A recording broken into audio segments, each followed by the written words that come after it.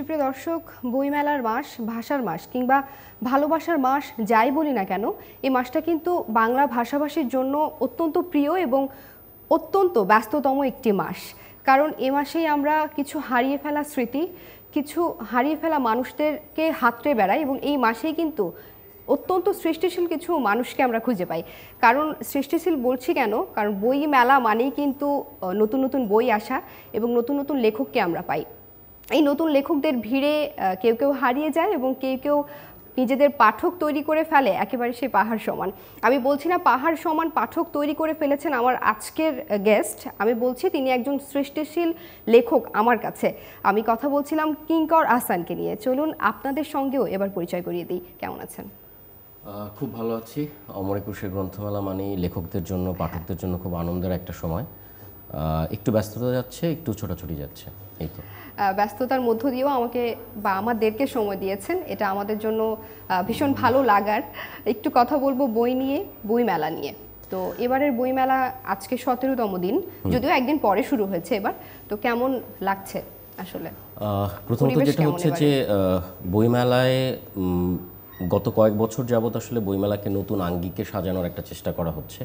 So সেই সুবাদে আসলে এবারের বইমেলাটার আয়োজনটা অনেক বড়, অনেক বড় জায়গা ধরে স্টল বসানো হয়েছে, অনেক নতুন কিছু পরিকল্পনা নেওয়া হয়েছে পাঠকদের বইয়ের প্রতি আকৃষ্ট করবার জন্য। সেই জায়গাটা তৈরি হচ্ছে। প্রথম কিছুদিন লোকের ভিড় একটু কম থাকলেও 14 তারিখ থেকে ফাল্গুন, ভালোবাসা দিবস, ছুটির দিন, হ্যাঁ, সব কিছু মিলিয়ে ওই দিন থেকে আসলে খুব জমজমাট হয়ে উঠেছে মেলা। এবং তারাই আসলে এখন মেলায় খুব বেশি ভিড় করছে যারা আসলে বই কিনতে চায়। কারণ এতদিনে সেই বইয়ের লিস্ট তারা করে ফেলেছে, কোন বইগুলো তারা চায় সেগুলো তারা ঠিক করে ফেলেছে। সো এই জায়গা থেকে এখন আসলে খুব মেলায় ঢুকলে একটা আড্ডার মতন টের পাওয়া যায় এবং একটা বড় অংশ মনে হয় যেন এক পৃথিবী মানুষ একসাথে জড়ো হয়েছে শুধুমাত্র বই নিয়ে কথা বলবার জন্য, বইয়ের প্রতি ভালোবাসা জানাবার জন্য। এগুলো দেখলে অনেক বেশি সাহস পাওয়া যায়। এবং যেটা সবসময় বলা হয় যে পৃথিবীতে দুই ধরনের মানুষ হতে পারে। এক ধরনের মানুষ যারা বই পড়ে শুদ্ধ মানুষ হয়, আরেক ধরনের মানুষ যাদের বই পড়ে শুদ্ধ হওয়ার চেষ্টা করা উচিত। সো যারা আসলে বইয়ের জন্য ভিড় করে, আমি সবসময় বলি তারা কখনোই সাধারণ নয়, তারা সবসময় অসাধারণ। তো একসাথে এত অসাধারণ মানুষের দেখা পাওয়া যায়, এটা এক ধরনের লোভের মতন। তো আমি যখনই একটু সময় পাই আমি চলে যাই বইমেলার দিকে এবং পাঠকদের সাথে সময় কাটানোর একটা চেষ্টা করি। কিঙ্কর আহসান, আপনি কিন্তু একজন ভালো বক্তাও। আমার সামনে এতক্ষণ ধরে কথা বলছিলেন এবং খুব সুন্দরভাবে বিষয়টাকে উপস্থাপন করেছেন। এবারে একটু আসছি ভিন্ন ব্যাপারে, আপনার সঙ্গে রিলেট করে। আপনি কিছুক্ষণ আগেই বলছিলেন একটু ভিন্ন আঙ্গিকে সাজানো হয়েছে। সেই জায়গা থেকে আমি লিটল ম্যাগের দিকে যদি যাই, এটা কিন্তু আমাদের একটা ঐতিহ্য ছিল। ম্যাগাজিন বের হতো, বাচ্চারা লিখতো, বড়রা লিখতো। সেখান থেকে এবারে লিটল ম্যাগটাকে একেবারে ছোট করে ফেলা হয়েছে। সেই জায়গাটাকে আমি কি বলবো, আপনি নিশ্চয়ই দেখেছেন, ব্যাপারটাকে এতটাই গুমোট করে ফেলা হয়েছে। সেখানে একটা আড্ডার ব্যাপার ছিল, লেখক পাঠক প্রতিনিয়ত খুব প্রাণোচ্ছল একটা ব্যাপার ছিল, সেটা নেই। এটাকে আপনি কিভাবে দেখছেন? প্রথমত যেটা হচ্ছে যে কর্তৃপক্ষের হয়তো এর পেছনে একটা ভাবনা থাকতে পারে, কিন্তু একজন সাধারণ লেখক হিসাবে আমি আমার নিজের কথাটা বলতে পারি। প্রথমত যেটা হচ্ছে যতই সময় যায় ফরম্যাট কিন্তু বদলায়। এক সময় যেভাবে লেখা হতো, একটা পর্যায়ের নতুন সময় লেখকরা এসে নতুনভাবে চেষ্টা করেছেন। রবীন্দ্রনাথের সময় এক ধরনের লেখা হতো, জীবনানন্দ আরেকটা ফরম্যাট দাঁড় করানোর চেষ্টা করেছেন, সুনীলরা এসে চেষ্টা করেছেন জীবনানন্দ আর রবীন্দ্রনাথ যা লিখছেন না তার বাইরে পৃথিবীতে যা যা শব্দ আছে, বাক্য আছে, আবেগ আছে, অনুভূতি আছে, সেগুলো আমরা লিখব। সো এই সব জায়গা থেকে, লেখালেখির জায়গা থেকে লেখকরাও কিন্তু বদলায়। ঠিক একই রকমভাবে পাঠকদের যে চাহিদার জায়গাটা, সেই জায়গাটাও ফরম্যাট বদলায়। আপনি দেখবেন যে পিডিএফের বই ঢুকে যাচ্ছে, অ্যামাজন অডিও বুকস নিয়ে এসেছে। সো লিটল ম্যাগটা একটা সময় যেটা ছিল, এমনকি সুনীল বা বুদ্ধদেব বসুর সময়ও যেরকম ছিল, লিটল ম্যাগ ছিল এক ধরনের আন্দোলনের মতন। লিটল ম্যাগের থ্রুতে যারা এক সময় শক্তিশালী কবি হয়ে উঠবেন, লেখক হয়ে উঠবেন, তারা তাদের চর্চাটা করতো লিটল ম্যাগের থ্রুতে। আমি ঠিক জানি না, আমি সবসময় আসলে লিটল ম্যাগকে একটা আমার নিজের একটা আবেগের জায়গা আছে লিটল ম্যাগের জন্য। কোনো কারণে হয়তোবা মনে হতে পারে যে লিটল ম্যাগ একটা লম্বা সময় ধরে পাঠক থেকে বা যাদেরকে আসলে তারা ধরতে চায়, যাদের আবেগ অনুভূতিগুলো নিয়ে তারা কাজ করতে চায়, তাদের থেকে একটু বিচ্ছিন্ন হয়ে গিয়েছে, কিংবা একটা বিচ্ছিন্ন দ্বীপের মতন। হয়তো লেখকরা রিলেট করতে পারছে না পাঠকের সাথে, অথবা পাঠকরা কানেক্ট করতে পারছে না লেখকের সাথে। এই জায়গাটার কারণে লিটল ম্যাগ একটু এখন যদি গুমোট বলি বা একটু চাপে বলি, আমার পার্সোনালি মনে হয় যে তারা একটু চাপে আছে এবং পাঠকের সেই ভিড়টাও আগে যেটা দেখা যেত যে যারা লেখক হতে চায় বা কবি হতে চায় তারা লিটল ম্যাগের চারপাশে ঘোরাফেরা করতো। তো এই ভিড়টা এখন আর একদমই চোখে পড়ে না। আর লিটল ম্যাগের প্রতি যে এক ধরনের আগ্রহ থাকতো সবার কাজ করার, নতুন করে সেই বইগুলো আনার বা কবিতাগুলো, উপন্যাসগুলো, গল্পগুলো, সেই জায়গায়ও একটা কমতি চোখে পড়ে। এখন অনেকেই চিন্তা করে যে আমি আসলে লিটল ম্যাগ নিয়ে কাজ করব না, এইটা একটা কারণ হতে পারে। এবং সেই জায়গা থেকে কিন্তু আমরা দেখছি লেখক মানেই আগে যেটা দেখছিলাম বা আপনি যেটা বলছিলেন যে ম্যাগাজিনে একটা কবিতা বের হোক, এটা কিন্তু খুব বড় একটা প্রাপ্তির মতো মনে হতো। সেখান থেকে এটা 2020 সাল, প্রচুর লেখক, আমি লেখক বলতে চাচ্ছি না, আসলে কথাটা আমি বলবো যে প্রচুর বই বের হচ্ছে। আসলেও আমরা 2000 সাল থেকে শুনে এসেছি 2020 মানে ভিশন 2020 একটা কথা, সেখান থেকে আমরা কতটা মানসম্মত লেখক পাচ্ছি বা পেয়েছি? আচ্ছা, প্রথম একটা জায়গা হচ্ছে যে যতই দিন যাচ্ছে আপনি দেখুন, এক সময় হাতে লিখতে হতো, তারপর সেটা টাইপরাইটারে চলে আসলো, এরপর কম্পিউটারে চলে আসলো, এবং বই বের করার ব্যাপারগুলো কিন্তু সহজ হয়ে যাচ্ছে। আগে প্রতিটার জন্য আলাদা ফ্রেম করতে হতো, এখন ইভেন বাইরে যেটা হচ্ছে পিওডি, পয়েন্ট অফ ডিমান্ড, একটা বই প্রয়োজন, একটা বই তারা বের করে ফেলতে পারে। যতই দিন যাচ্ছে বই বের করাটা খুব সহজ হয়ে যাচ্ছে। এখন প্রশ্ন আসতে পারে, যেমন আমার সময় যেটা হতো যে আমরা একটা ফিল্টারিং প্রসেসের ভিতরে থাকতাম। আমি দীর্ঘদিন প্রথম আলোতে লিখেছি, কালের কণ্ঠে আমি চাকরি করেছি। সো যেটা হতো, আমার খেয়াল আছে আমি শুরুর দিকে যখন লেখাগুলো নিয়ে যেতাম, আমার সম্পাদক বা সাব এডিটর যিনি থাকতেন তিনি সেই লেখাগুলো কাটতেন, বাক্যগুলো, এবং আমার খুব রাগ হতো, কারণ অল্প বয়সে যেটা হয় যে মানুষের এক ধরনের অহংকার কাজ করে, মনে হয় যে আমি পৃথিবীর সবচেয়ে বড় লেখক, হ্যাঁ কেন কাটলো। কিন্তু যতই দিন যাচ্ছিল আমি আসলে বুঝতে পারছিলাম যে আমার যে সিনিয়র যিনি বা আমার চেয়ে যিনি অভিজ্ঞ, যিনি বয়সে বড়, যিনি প্রবীণ, যিনি, উনি আমার লেখার মেদ ছাড়ছেন, আমার লেখার যে জিনিসগুলো অপ্রয়োজনীয়, বাতুলতা, সেগুলো কেটে দিচ্ছেন। এবং যতই সময় যাচ্ছিল আমি আসলে কিভাবে মেদহীন লেখা যায় সেটা শিখে উঠছিলাম। লেখালেখি কিন্তু একটা আরাধনার ব্যাপার, একটা পরিশ্রমের ব্যাপার। আপনি একদিনের ভিতরে হুট করে লেখক হয়ে যেতে পারবেন না। আপনি 1000টা বই পড়লে একটা লাইন লিখবার হয়তো বা আস্পর্ধা করতে পারেন, সাহস করতে পারেন। তো সেই জায়গা থেকে ফেসবুক চলে আসার কারণে যেটা হয়েছে, এই ফিল্টারিংটা একদম নষ্ট হয়ে গিয়েছে। একটা জায়গা তৈরি হয়েছে, সেটা হচ্ছে অ্যাপ্রিসিয়েশনের জায়গা। প্রচুর মানুষ পছন্দ করছে, ভালো লাগা মন্দ লাগার জায়গাটা সাথে সাথেই জানিয়ে দিতে পারছে, কিন্তু ফিল্টারিংটা বন্ধ হচ্ছে। এখন এটাকে আসলে কিভাবে কন্ট্রোল করা যাবে সেটা আমি ঠিক জানি না, কারণ আমি দুই ধরনের জায়গা দেখেছি। হয়তো বেশিরভাগই উঠে এসেছে আপনি যেটা হয়তো বলছেন যে মানহীন বা শব্দচয়নে ভুল, বাক্যে ভুল, বানান ভুল, কিন্তু আমি আবার অনেক লেখক দেখেছি যারা খুব শক্তিশালী, তারা নতুন নতুন গদ্যের ফরম্যাট নিয়ে কাজ করার চেষ্টা করছে। এখন তাদেরকেও তো আমি বাতিল করে দিতে পারি না। আর একটা বড় জায়গা তৈরি হয়েছে, আপনি দেখবেন কলকাতার দিকে যদি আপনি তাকান, ওখানকার বাংলা সাহিত্যের দিকে, সুনীল, সমরেশ, শীর্ষেন্দু, এরা যখন উঠে এসেছে, কিংবা বুদ্ধদেব গুহ, দেশ পত্রিকার সাগরময় ঘোষ একজন বিখ্যাত সম্পাদক, সে যখন কিনা একই সাথে, সুনীল জীবনেও কখনো উপন্যাস লেখেননি, কখনো গদ্য লেখেননি, তিনি কবিতা লিখে অভ্যস্ত, তখনও সাগরময় ঘোষ একদিন সুনীলকে ডেকে এনে বললেন যে তুমি উপন্যাস লিখবে এবং সেটা পুজো সংখ্যায় যাবে। একজন নতুন লেখককে ডেকে এনে, তখন মাত্র 3টা উপন্যাস যেত, এক পাশে বিভূতি, এক পাশে মানিক, তার পাশে একটা নতুন লেখক সুনীলকে নিয়ে এসে বিশ্বাস রেখে সুনীলকে দিয়ে উপন্যাস লেখালেন, একটা বিশাল পাঠক গোষ্ঠীর সাথে পরিচয় করিয়ে দিলেন। আমাদের এখনকার সময়ে এসে পত্রিকার সাহিত্য পাতাটার সাথে সেই ক্রেডিবিলিটিটা নেই আগের মতন। তারা ইয়াং, এই সময়ের যারা লিখে, ভালো লিখে, তাদের সাথে যোগাযোগটা রাখতে পারেনি। ওই যে বারবার বললাম যে বিচ্ছিন্ন দ্বীপ হয়ে গিয়েছে। সুতরাং আগে আমরা যেটা করতাম, আমাদের মনে আছে যে প্রতি শুক্রবার সাহিত্য পাতার জন্য বসে থাকতাম। এখন সাহিত্য পাতার দিকে কেউ তাকিয়েও দেখে না। সাহিত্য সম্পাদকরা কাদের লেখা ছাপে, কেন ছাপে, তার কারণও নিয়ে কেউ মাথা ঘামায় না। তো এই কারণে আসলে দিনকে দিন অন্য প্ল্যাটফর্মগুলো শক্তিশালী হয়ে উঠছে, কারণ কেউ আসলে এখন কারো উপরে নির্ভরশীল না। কিন্তু এটা অবশ্যই জরুরি, সেটা হচ্ছে একটা ফিল্টারিং প্রসেস, কিন্তু সেই প্রসেসটা কিভাবে হবে সেটা এখনো ঠিক জানা নেই।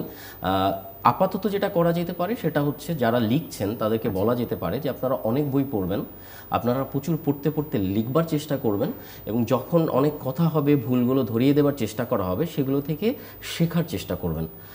এই জায়গাটা হয়তো বা কিছুটা সাহায্য করতে পারে, আপাতত এই। হ্যাঁ, কারণ গতকালও 3জন লেখকের সঙ্গে বসেছিলাম কথাবার্তায়, তাদের বক্তব্যও কিন্তু প্রায় এরকমই, কিন্তু তারা হয়তো আরেকটু অভিমান নিয়ে বলছিলেন। আমার একদমই অভিমানটা নেই। কেন? কারণ আমি মনে করি যে একটা মার্কেট আসলে ওপেন মার্কেট। বই আসলে একটি পণ্য, আমরা বারবার ভুলে যাই। সবসময় যেটা জরুরি যে এদেশের প্রকাশক এবং লেখকদের ক্ষেত্রে অনেকে বলে যে তারা না বুঝলো সাহিত্য, না বুঝলো ব্যবসা। বই একটি পণ্য, কিন্তু সেটি সৃজনশীল পণ্য। সুতরাং এই যেহেতু এটি সেন্সিটিভ একটি ব্যাপার, এর সাথে আচরণটা উপস্থাপনটা খুব সেনসিটিভ ওয়েতে করতে হবে। আপনি এটা শিক্ষা উপকরণ একদিক থেকে একদম।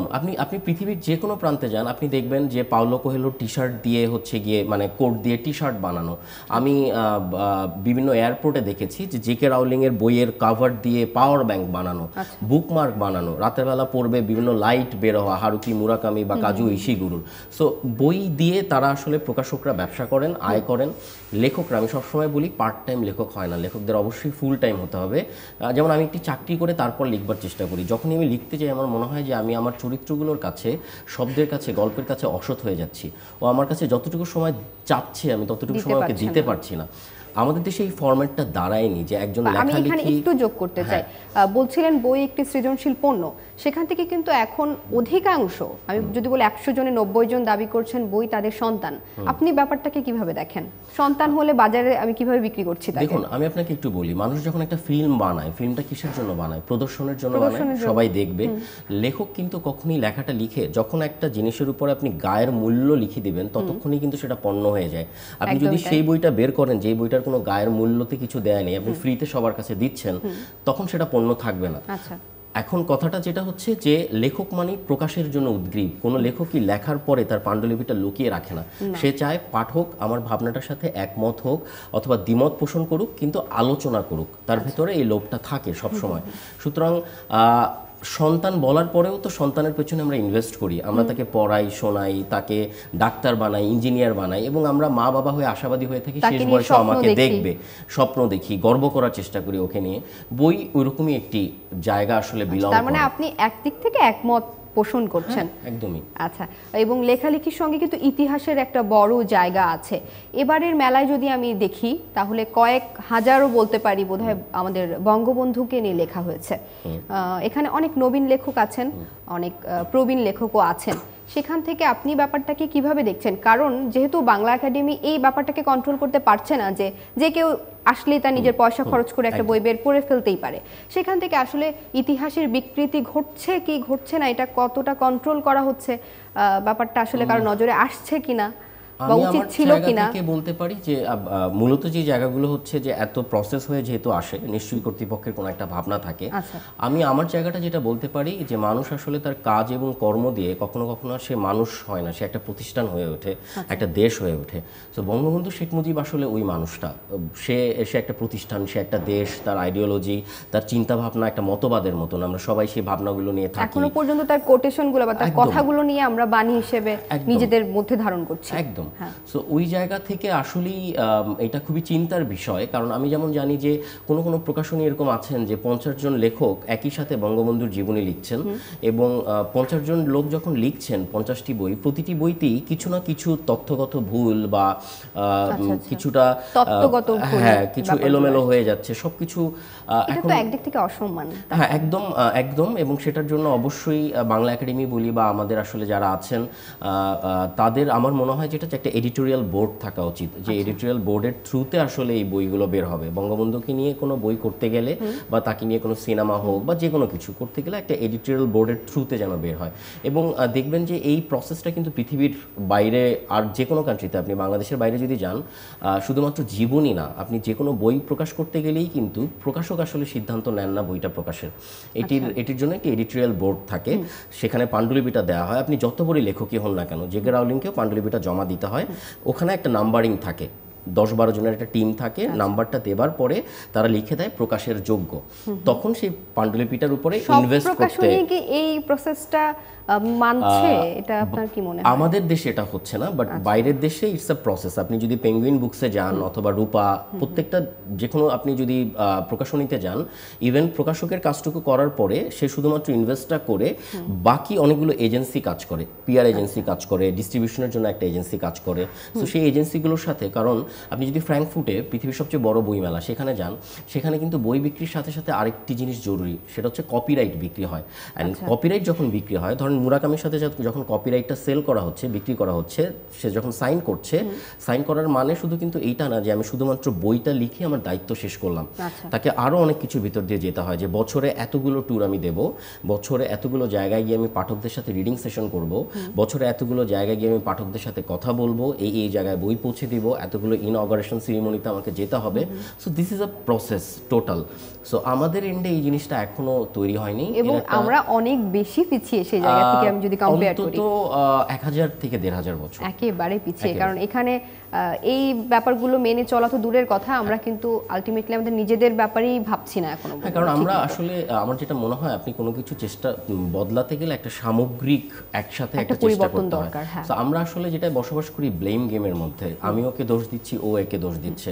যেমন মেলায় অনেকেই বলে যে এই বই ওই বই সেই বই এই বই এগুলো কেন হচ্ছে। এখন কথা হচ্ছে ওইগুলো তো কেউ না কেউ কিনছে এবং ওকে তো আমি অস্বীকার করতে পারি না। আমার ব্যর্থতা যে ওকে আমি আমার দিকে নিতে পারছি না। এখন শিল্প কখনো জোর করে বক্সের ভিতর দিয়ে বন্দি করে হয় না যে তোমাকে পড়তেই হবে।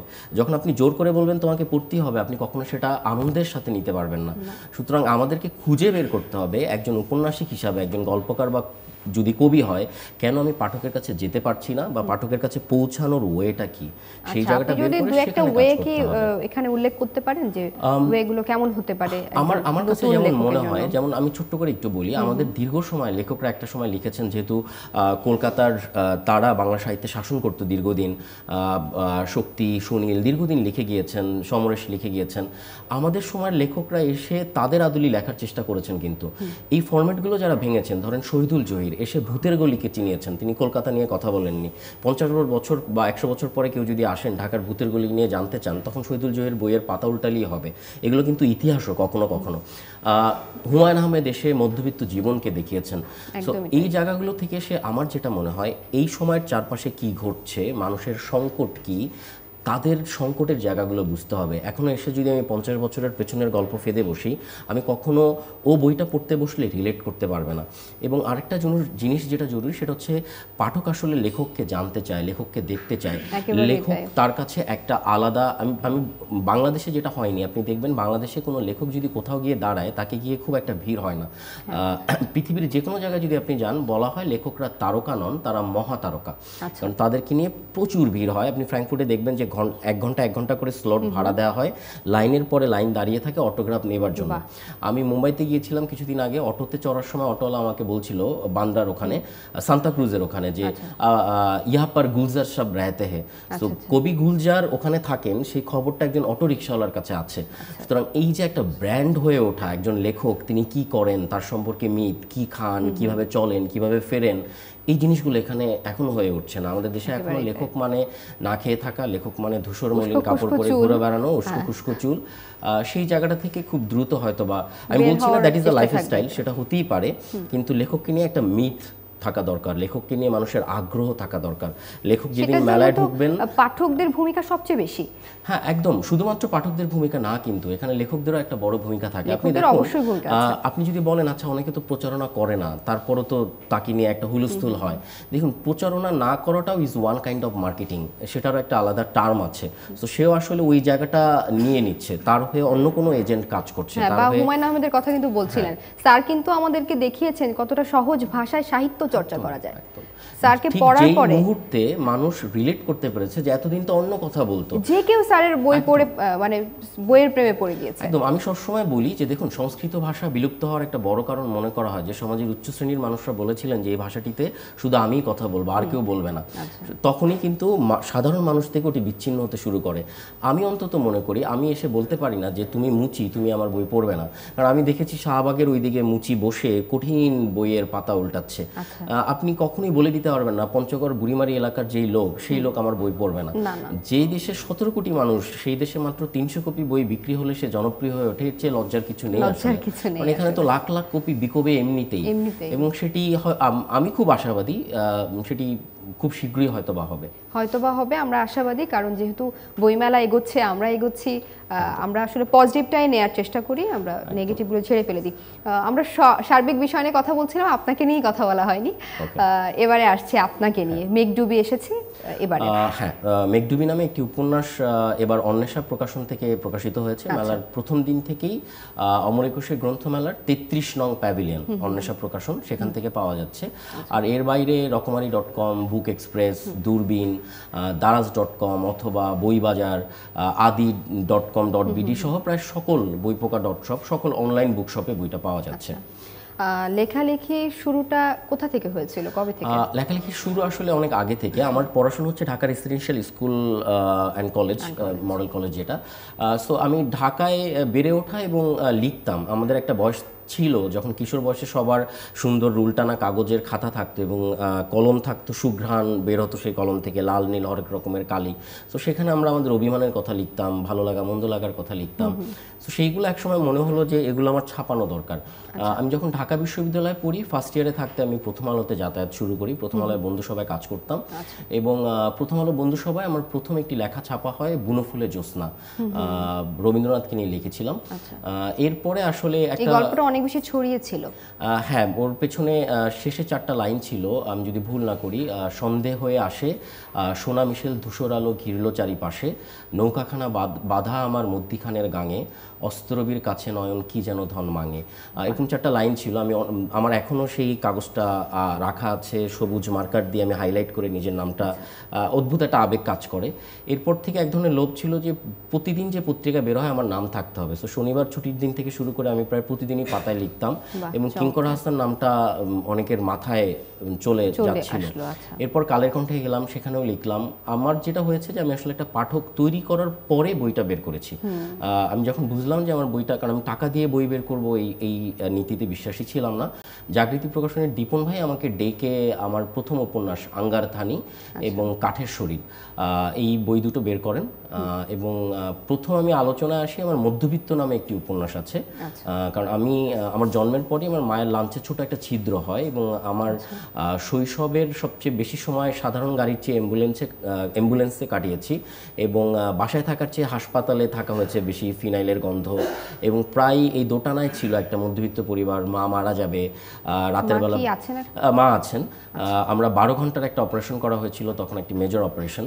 এবং ঠিক ওই সময় যে পরিবারের যে স্ট্রাগলটা, অর্থের দিক থেকে সব কিছু মিলিয়ে, হ্যাঁ, এই সব কিছু মিলিয়ে এই সময়টাকে উপজীব্য করে আমি একটা উপন্যাস লিখেছিলাম মধ্যবিত্ত। এবং ওটা প্রথম আলোচনায় আসে এবং চারপাশ থেকে এরপরে আসলে বিভিন্ন সংগঠন, বিভিন্ন স্কুল কলেজ আমাকে ডাকতে শুরু করে যে একজন লেখক হিসাবে আপনার কথা শুনতে চাই এবং লেখালেখির জায়গা থেকে দায়বদ্ধতা বা সাহিত্য নিয়ে কি করা উচিত, কিভাবে করা উচিত, এগুলো নিয়ে কথা বলা দরকার। এরপরে আমি আসলে আড়াল থেকে একটু সামনাসামনি এসে এক ধরনের, কারণ আমি একটা লাইন বলি, পৃথিবী বইয়ের হোক, যেটা নিয়ে কলকাতায় বড় বড় বিলবোর্ড ওঠানো হয়েছিল। এই স্লোগানটা নিয়ে কাজ করছে অনেকগুলো সংগঠন, প্রায় 28টার মতন সংগঠন কাজ করছে এখন আমার সাথে। বিভিন্ন স্কুল কলেজে আমি যাচ্ছি, ড্যাফোডিল ইউনিভার্সিটি থেকে শুরু করে প্রত্যেকটা ইউনিভার্সিটিতে গিয়ে কথা বলছি, ঢাকা ইউনিভার্সিটিতে, কালকে ডাকসুতে প্রোগ্রাম। সো সব কিছু মিলিয়ে আমি আশাবাদী কিভাবে হই, আমার যখন মধ্যবিত্তের পরে রাজতন্ত্র বইটা আসে, বইমেলায় প্রথম আমার 1000 কপি বিক্রি হয়, যেটা আমার জন্য ভয়ঙ্কর আনন্দের। একটা মুদ্রণ চলে গিয়ে পরের মুদ্রণে ঢোকে। পরের বছর বিবিএনআই গিয়ে সেই সংখ্যাটা দাঁড়ায় 8500-এ এবং মুদ্রণ সংখ্যা 60টা শেষ হয়ে যায় শুধু মেলার মধ্যে। শেষের 2 দিনে মেলায় বই দেওয়া যাচ্ছিল না এবং তখন রকমারি অথবা যে অর্ডার, পার্সেলের যে অর্ডার হয়ে যাওয়া বইগুলো, সেগুলো রাত্র 12টা 12:30টার দিকে কেটে বের করে সেই বই মেলায় আনা হয়। এবং একটা দৃশ্য আমার কাছে খুব, আমার সাহস বাড়িয়ে দেয়। গত বছর মেলায় ঝড়ে কারেন্ট চলে গিয়েছিল। আমি অটোগ্রাফ দিচ্ছিলাম অন্বেষা প্রকাশনে বসে, হঠাৎ করে যখন কারেন্টটা চলে গেল, আমি নিমেষের মধ্যে দেখলাম প্রায় 50টার মতন লোক ফ্ল্যাশ লাইট ধরে আমার দিকে ধরে রেখেছে এবং বলছে যে ভাই আপনি অটোগ্রাফ দিন, আমরা আলো ধরে রেখেছি।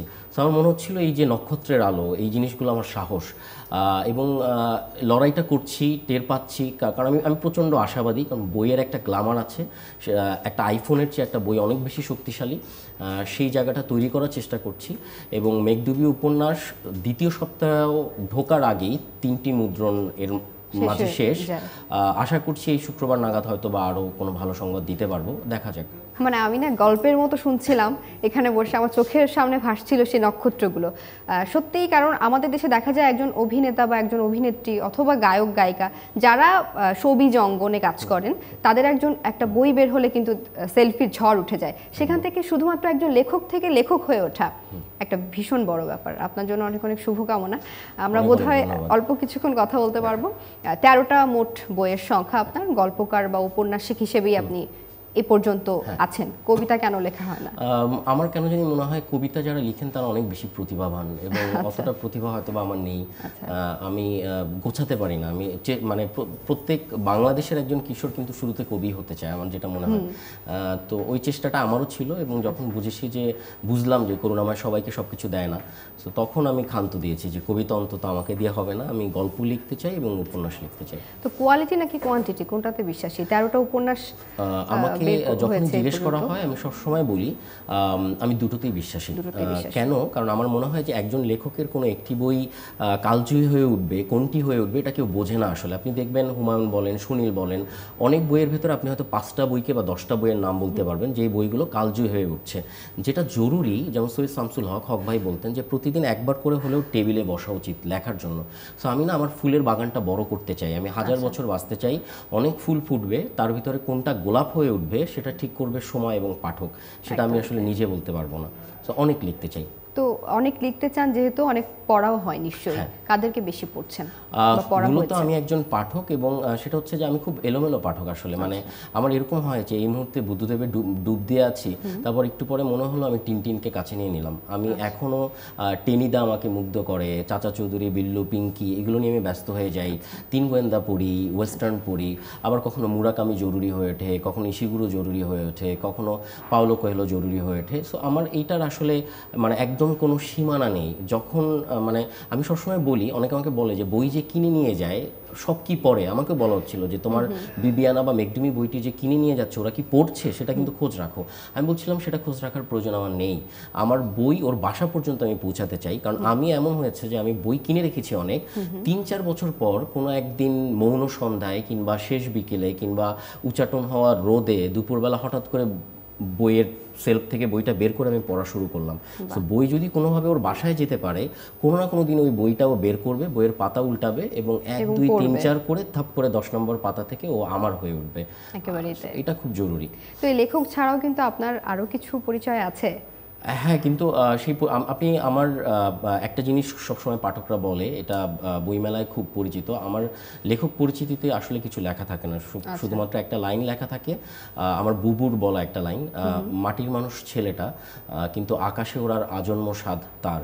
তো আমার সবচেয়ে বড় পরিচয় আমার মনে হয় যে আমি মাটিতে থাকতে চাই কিন্তু আকাশে ওড়ার যে আজন্ম স্বাদ সেটি মনে লালন করে বাঁচতে চাই।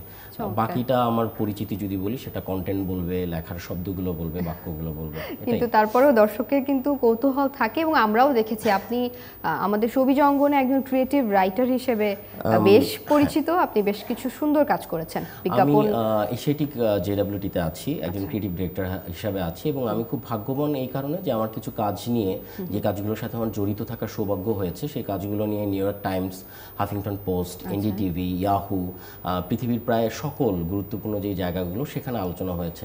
তো সেই জায়গা থেকে আমি অনেক ভাগ্যবান মনে করি। কিন্তু দিন শেষে যদি বলা হয় যে কিঙ্কর তুমি কে, আমি আমার বাবাকেও বলেছিলাম, আমার বাবা যখন মধ্যবিত্ত পরিবারের বাবারা যা চান ছেলেরা যা হোক, আমাকেও তাই বলেছেন। আমি বলেছিলাম বাবা আমি ওইগুলো হব না, I may not be rich but I will be different.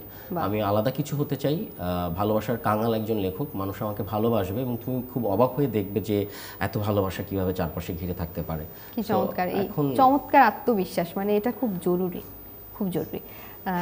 আপনি দর্শককে বা আপনার পাঠককে কিছু বলবেন ক্যামেরাতে?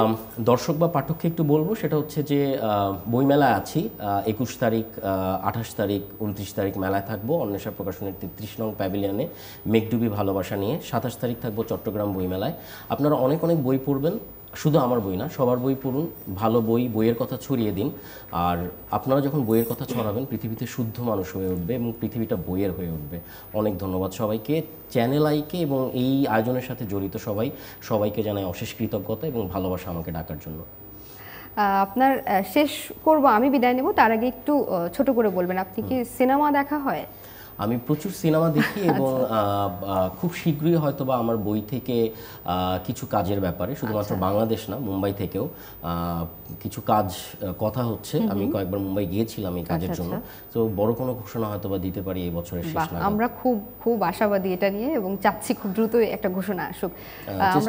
আমি এবার বিদায় নিচ্ছি এবং অত্যন্ত অর্থবহ কিছু কথা আপনার সাথে হলো, আড্ডা দিলাম আজকে, এতটাই মানে সুন্দর আড্ডা দিচ্ছিলাম যে কমেন্ট নিতে পারিনি আমি দর্শকের, সেটার জন্য আমি ক্ষমা চেয়ে নিচ্ছি দর্শকের কাছে। অনেক অনেক ভালো থাকুন, শুভকামনা। অনেক ভালো লাগলো, ইনশাল্লাহ দেখা হচ্ছে আমাদের আবার। সুপ্রিয় দর্শক, বুঝতেই পারছেন কতটা সুন্দর, কতটা অর্থবহ আড্ডা আমরা আজকে দিয়েছি এবং অনেক গুরুত্বপূর্ণ কিছু বিষয় সম্পর্কে কিন্তু আপনারাও জেনেছেন, আমি জেনেছি, শুনেছি।